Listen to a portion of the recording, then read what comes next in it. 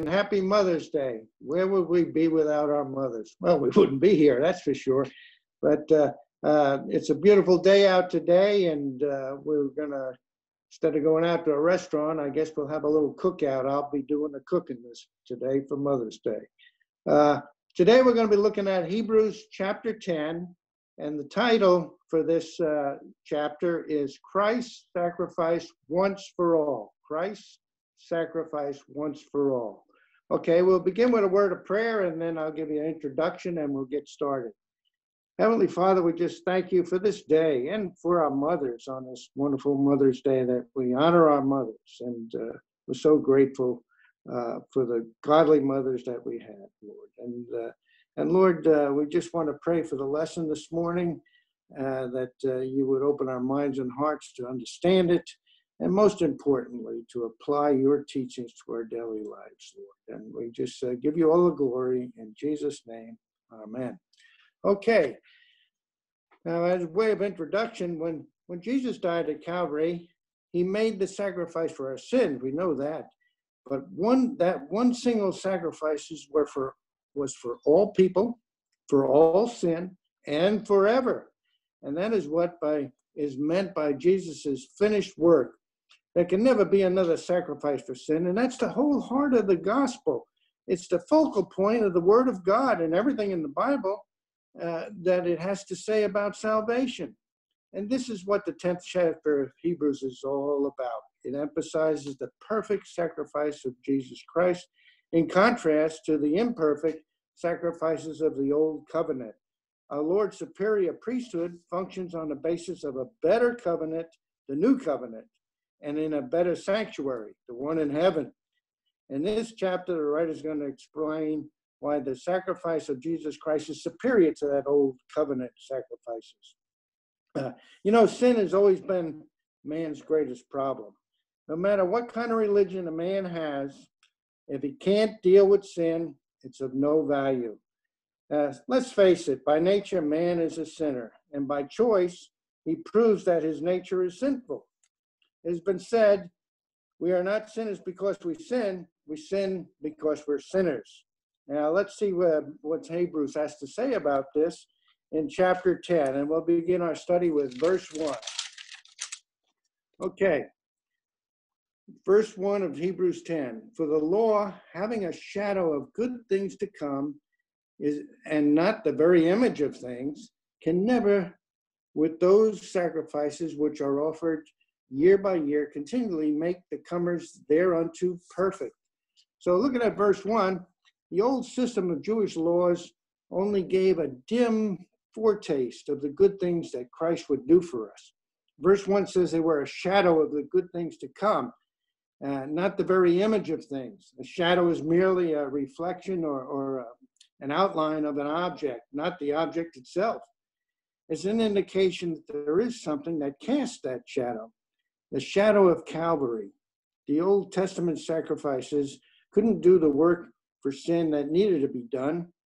The system was temporary, so it could accomplish nothing permanent. The repetition of sacrifices was day after day, and that Day of Atonement was year after year, and it showed the weakness of the entire system. Verse 2 explains it. For then would they not have ceased to be offered, because that worshipers once purged should have had no more consequence of sin. So the Old Testament sacrifices, if they could have purged sin, the one sacrifice would have been enough. The worshipers would have been cleansed once and for all, and they would have no more consciousness of their sins. You see, animal sacrifices could never completely deal with the human guilt. If they removed the guilt of sin, they would never have to again offer any more sacrifices. Moving on to verse 3, it says, but those sacrifices, in those sacrifices, there is a remembrance again made of sins every year. So that annual Day of Atonement did not accomplish remission of sin. It only accomplished a reminder of sin. And the annual repetition of the ceremony was evidence enough that the previous year's sacrifice had not done the job. True, the nation's sins were covered, but they were never cleansed. Verse 4, for it is not possible that the blood of bulls and of goats should take away sins. You know, there was a desperate need for a better sacrifice because the blood of those animals, the bulls and the goats, couldn't take away sin. It could cover sin and postpone the judgment, but it could never bring a once and for all redemption. Only the better sacrifice of the Son of God could do that. So all those Old Testament sacrifices were like repeatedly signing a promissory note. But Jesus paid the sin debt in full. In full, yes, sir. Now, we're going to look at verses 5 through 9, and I'll read those verses and then we'll go through them. And verses 5 to 9, by the way, is quoting Psalm 40, verses 6 through 8. Let me read those verses now. Wherefore, when he cometh into the world, he saith, sacrifice and offering thou wouldest not, but a body hast thou prepared me. In burnt offerings and sacrifices for sin thou hast had no pleasure. Then said I, lo, I come. In the volume of the book is written of me, to do thy will, O God. Above, when he said, sacrifice and offering and burnt offerings and offering for sin, thou wouldest not, neither has pleasure therein, which are offered by the law. Then said he, lo, I come to do thy will, O God, and he taketh away the first, that he may establish the second. So it was God who provided the better sacrifice, not man. And in Psalm 40, the verses speak of Jesus Christ coming into the world in the flesh. It makes it clear that he is the fulfillment of Old Testament sacrifices. His perfect sacrifice did away with that old system. Christ had achieved what the old covenant sacrifices never achieved. That's the remission of sin once and for all, and the gift of eternal life to whoever would partake of it. And then verses 6 and 8 there, the writer states that God had no pleasure in those old covenant sacrifices. It doesn't mean that the Old Testament sacrifices were wrong. They were part of the Old Testament law as sin offerings. It means that God had no delight in the sacrifice as such, apart from the obedient hearts of sincere worshipers. No amount of sacrifices could suffer for substitute for obedience. God looks into people's hearts, and I take comfort in that. I think you should too. You know, he sees deep inside of us. He knows our deepest thoughts. He knows our needs, and that's what God was doing under those Old Testament sacrifices. He was, it wasn't looking at the animals dying as an offering. It was looking at those. They were obedient to the law, and they had a love for God, and he could see right through them, right into their innermost being. And verses 7 and 9 states that Jesus came to do the Father's will. This will, of course, is the new covenant that replaced that old covenant. Through his death and resurrection, Jesus Christ takes away the first covenant and established the second. Jewish readers of Hebrews, to whom this book was primarily directed, would certainly get the message. Why go back to a covenant that has been taken away? Why go back to sacrifices that are inferior? Verse 7 declares Jesus is the fulfillment of Old Testament prophecy of the coming Messiah with the words, in the volume of this book it is written. That Old Testament reveals the coming Messiah.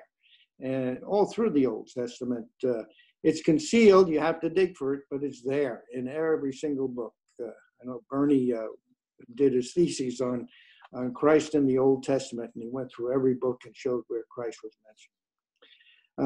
Now, moving on to verse 10, it says, by which we are sanctified through the offering of the body of Jesus Christ once for all. Believers have been sanctified. That's to be made holy, set apart for God's use. By the offering of Christ's body once and for all, the old covenant was done away with. And no old covenant sacrifices could do that. An old covenant worshiper had to be purified through ceremonial sacrifices repeatedly.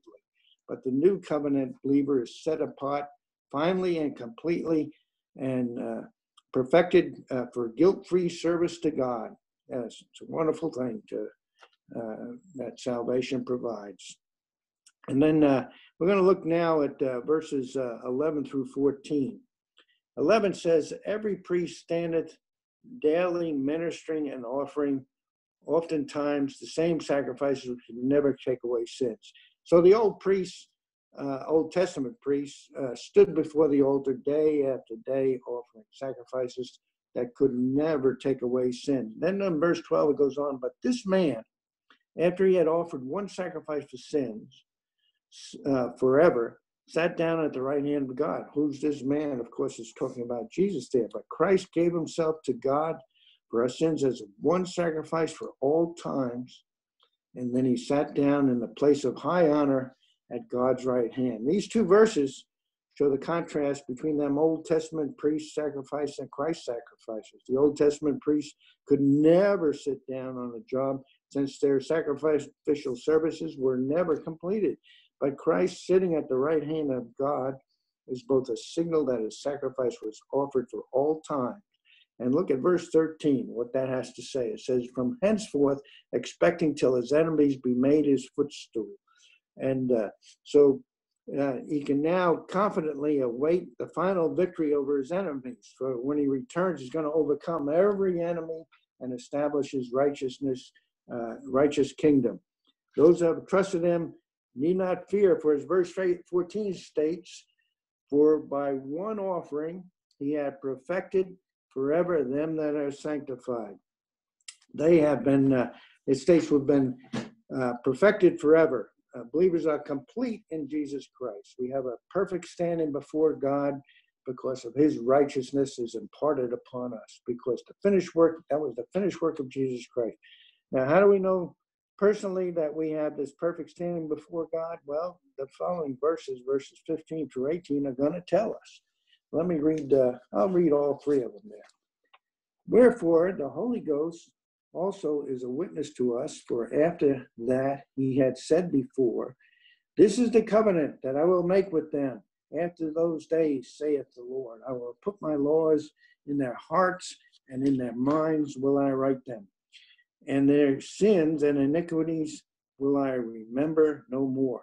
Now, where the remission of sins of these is, there is no more offering of sin offering. Okay, so because the Holy Spirit testifies to this through the Word of God. The witness of the Holy Spirit is based on the work of the Son and gives, through the words of Scripture, verses 16 and 17 there. In fact, they're a quote of the prophet Jeremiah, which Pastor Ben is going through that book. Jeremiah 31, verses 33 through 34 are actually quoted in verses 16 and 17 of Hebrews chapter 10. The old covenant worshipers couldn't say that he had no more remembrance of sin. The new covenant believer can say that his sins and iniquities are remembered no more, just as verse 17 states. And verse 18 goes on to state that there's no more offering for sin, as well as no remembrance of sin. When a sinner trusts Christ, all his sins are forgiven, the guilt is gone, and the matter is completely settled forever. Now, before we look at the next series of verses, let me just give a short introduction to them. The Jewish people, well, they were tied into a system that kept them away from the presence of God. You remember in the wilderness, they had a worship in a tabernacle. And when they got to the land of Israel, they built a temple and they worshiped in a temple. Now, in those places of worship, there were barriers that kept them from approaching God. No Old Testament covenant worshiper would ever been bold enough to try and enter that Holy of Holies. He would have been struck dead. Even the high priest entered the Holy of Holies only just once a year. There was a thick veil that separated the holy place from the Holy of Holies. And it was a barrier between the people and God. Only the death of Christ could tear that veil and open the way into the heavenly sanctuary where God dwells. So with that in mind, let us look at verses 19 to 25. I'll read the verses and then we'll go through them one by one. So we're going to look at 19 to 25. Having therefore, brethren, boldness to enter into the holiest by the blood of Jesus, by a new and living way, for he has consecrated us through the veil, that is to say, his flesh.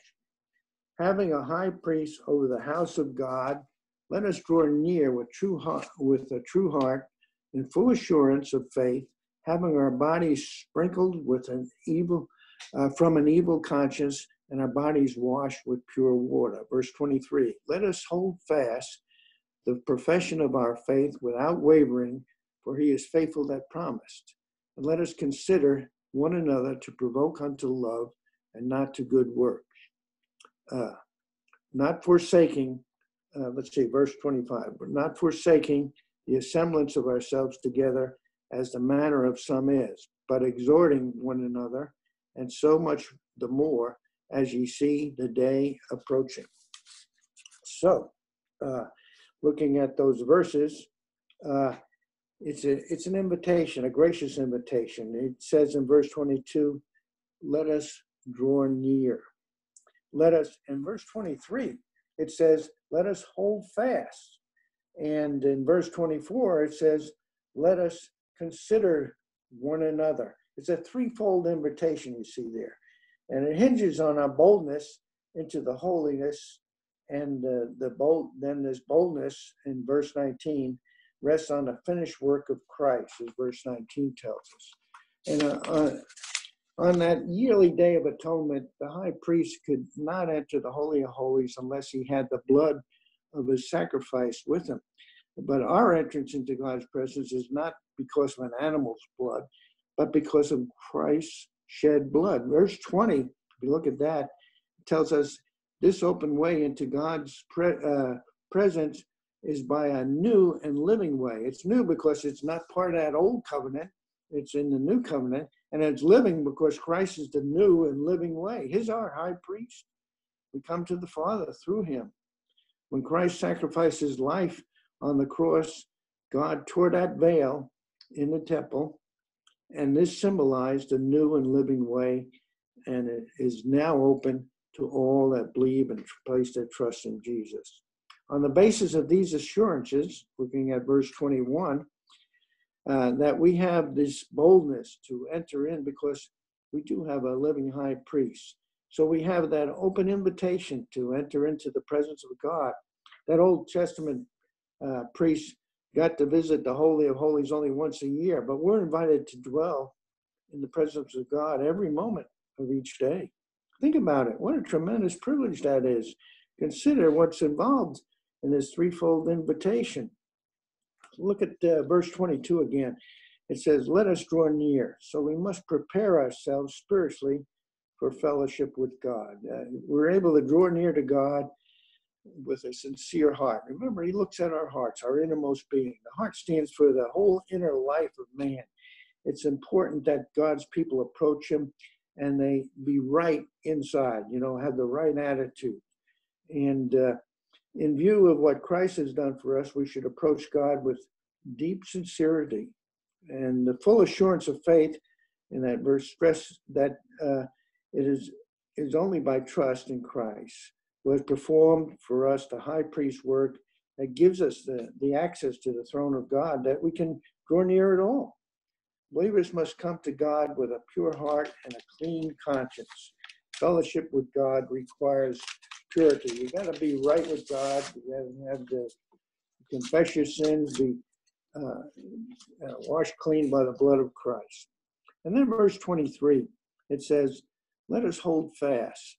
The Jewish converts to Christianity were undergoing severe persecution for their faith. And that made them be tempted to forsake their confession of Jesus Christ by going back to that old covenant worship, going to the temple and offering sacrifice. The writer of Hebrews is tells them to hold fast, to persevere without wavering. Without wavering means not leaning. In other words, not to lean back to that old life, but rather to move forward, to endure without doubting. He is faithful that promised in verse 23. Look at that. He is faithful that promised. This is the basic truth about perseverance. It's not that we hold on to the Lord, but he holds on to us. He's faithful. We are kept by the power of God. Didn't he promise us? He said, I will never leave or forsake you. And he meant that promise. And we can count on it.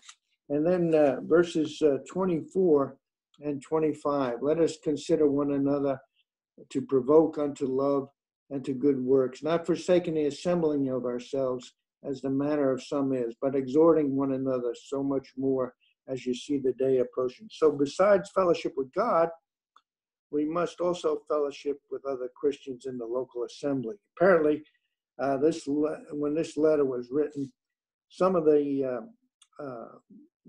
was some wavering among the believers, and they were neglecting to attend the church gatherings. Note that the emphasis in these verses is not on what the believer gets from the assembly, but on rather what he can contribute to the assembly.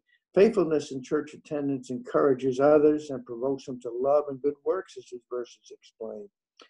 One of the strong motives for faithfulness is the soon coming of Jesus Christ, when they will have to give an account of their actions, and not only their actions, but their actions towards fellow believers as well.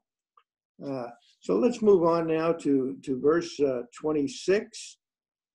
And it says, for if we sin willfully after that we have received the knowledge of the truth. So if you have received the knowledge of the truth, received it, you're a believer. So it's talking to believers here in verse 26. There remaineth no more sacrifice for sins. And it's saying here in this verse 26, it's a fearful thing to fall into the hands of a living God. And Simon Peter wrote in 2 Peter 2:21, for it had been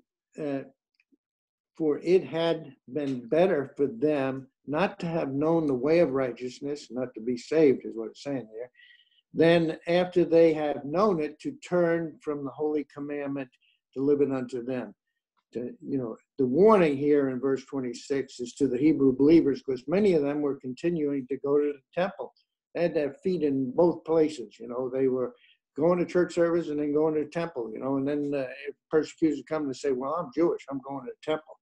Some of them were actually offering sacrifices there, and that's really an affront to Jesus' sacrifice. They're going back to animal sacrifices. They were keeping up a front and pretending that they were still under Mosaic law. And in doing so, they were making it clear that the sacrifice of Christ was meaningless to them.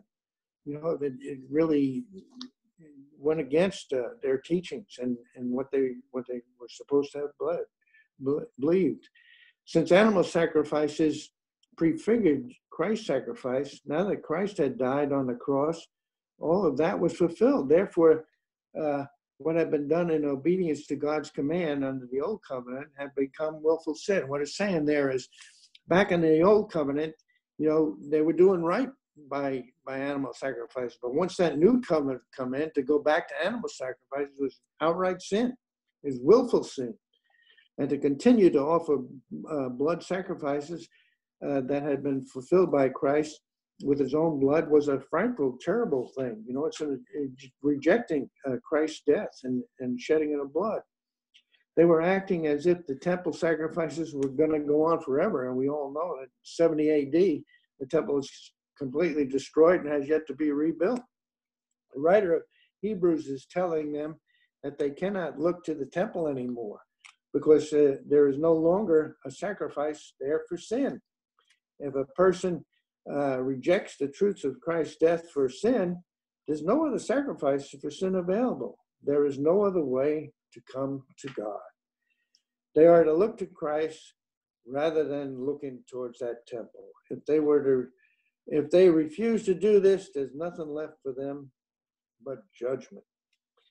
if we sin willfully after we have received the knowledge of the truth, and this is speaking of continuing in sin, knowing willfully that those who have continued to offer sacrifices in the temple, they knowingly and willingly sinning. This is an attitude which leads an attitude towards the word of God, which God calls willful rebellion. There's no more sacrifice in the Old Testament or the New Testament for what they call presumptuous sins. And we'll get into presumptuous sins in a little bit down the line in a few more verses, because that was under Old Testament law. Presumptuous sin was punishable by death. So what should a believer do that has drifted away, and maybe one of those Jewish believers had gone to the temple, just being afraid that somebody might throw him in prison or something, so he says, I'm Jewish, and he goes to the temple to prove it. So what should a believer do that had drifted away into spiritual doubt and dullness and is deliberately despising God's word? Well, he should turn to God for mercy and forgiveness. There's no other sacrifice for sin but the sacrifice that Christ made, and it's sufficient for all our sins. It's a fearful thing, as it said before, to fall into the Lord's hands for chastening, but it's a wonderful thing to fall into his hands for cleansing and restoration. Now, looking at verse 27, it says, but a certain fearful looking for judgment and fiery indignation shall devour the adversaries. So just like the unsaved, believers face consequences if they turn away from God's truth and act with a continuous, deliberate disregard of Christ's lordship and a consistent spurning of the authority of Christ over their lives. We know that this passage speaks to believers because it describes those who have received the knowledge of the truth. That's in verse 26. And are God's own people, because back in verse 30, it talks about them being God's own people. These passages, 26 to 30, refer to believers who willfully sin after acknowledging the truth. These are people who get caught up in some sinful vice and get pulled under by it. Although saved, they profane the new covenant and they accept what God rejects and follow what he tells them to resist. God may choose to take people like this off the earth in divine discipline, or their carnal way may continue throughout their lives, only to be shown for what it is at the judgment seat of Christ. 28, verse 28. He that despises Moses' law died without mercy under 2 or 3 witnesses. Talking about what I mentioned, the willful, presumptuous sinners. They despise Moses' law. It speaks of willful sin under the Old Testament law of Moses. If a Jew had complete disregard for God's law and repeatedly sinned, they were labeled as this presumptuous sinner. And under the Old Covenant, there weren't any sacrifices for deliberate and willful sins. Presumptuous sinners were executed. And so in verse 29, it says, of how much sorer punishment suppose ye shall be thought worthy, who had trodden underfoot the Son of God, and who has counted the blood of the covenant wherein he was sanctified an unholy thing, and has done despite unto the Spirit of grace. So if an Israelite spurned the Mosaic law and 2 or 3 witnesses verified this, he would be put to death. Now, this being true under the Old Covenant, how about those who do the same under the New Covenant, which is far superior to that Old Covenant? The answer can only be that the punishment will be substantially greater in such a case. In order to show that this is so, the writer showed disregard for the faith in the harshest possible terms. The apostate, that's those who turn away from the true faith. From the New Covenant has trampled, he says, they have trampled the Son of God underfoot and have treated as an unholy thing the blood of the the covenant. That's the blood of Jesus Christ that sanctified the very thing that cleansed them clean. And the words used here, he was sanctified, of course, is referred to a believer. This brings out the seriousness of the act. To treat the blood of the covenant, which sanctifies believers, as though it were an unholy or common thing, is to commit a sin so grievous as to really dwarf the fatal infractions of the presumptuous sinners of the Old Testament. And then to add to the offense, there is insulting the Spirit of grace. That's the Holy Spirit who originally drew them to the faith in Christ. This rebellion clearly calls for a much worse punishment than is given under the Mosaic law. Now, is a believer. It's talking about a believer. So it's not talking about him going to spend an eternity in hell. But there are many forms of divine retribution that can fall upon a human life on this earth, far worse than immediate death. God, you will get chastised, guaranteed. And in verse 30, it says, "For we know him that had said, vengeance belongeth to me. I will recompense, saith the Lord. And again, the Lord shall judge his people." So God does not always take the life of a rebellious believer, but he always deals with them. Vengeance belongs to me. And that was spoken to Israel, God's people.